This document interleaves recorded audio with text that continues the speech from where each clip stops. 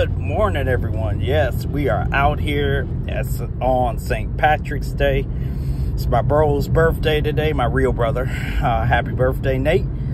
But got a pretty good day going so far. Hopefully it'll be pretty good during the evening as well. Yesterday was not a bad day.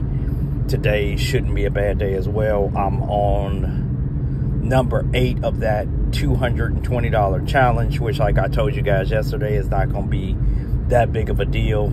A lot of the orders that I take, the batches range between, I want to say, $7 to $10 anyway.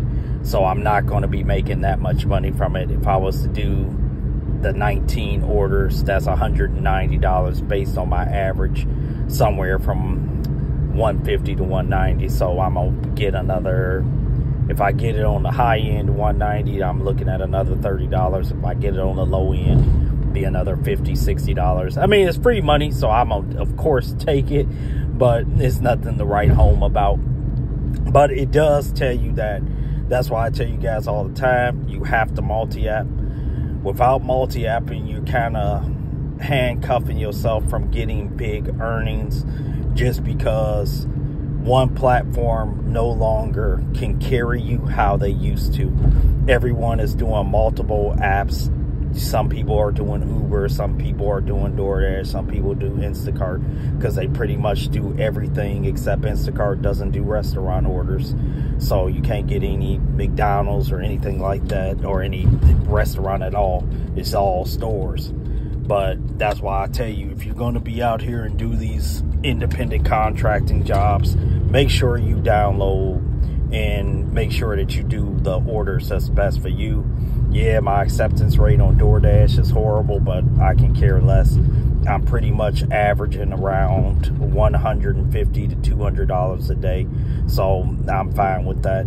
But I will say, when you do see platforms are starting to get less and less, definitely take note of it and definitely start prioritizing your time to get either away from that platform. Like, I'm sure anyone that was doing Grubhub, you definitely couldn't keep doing Grubhub now.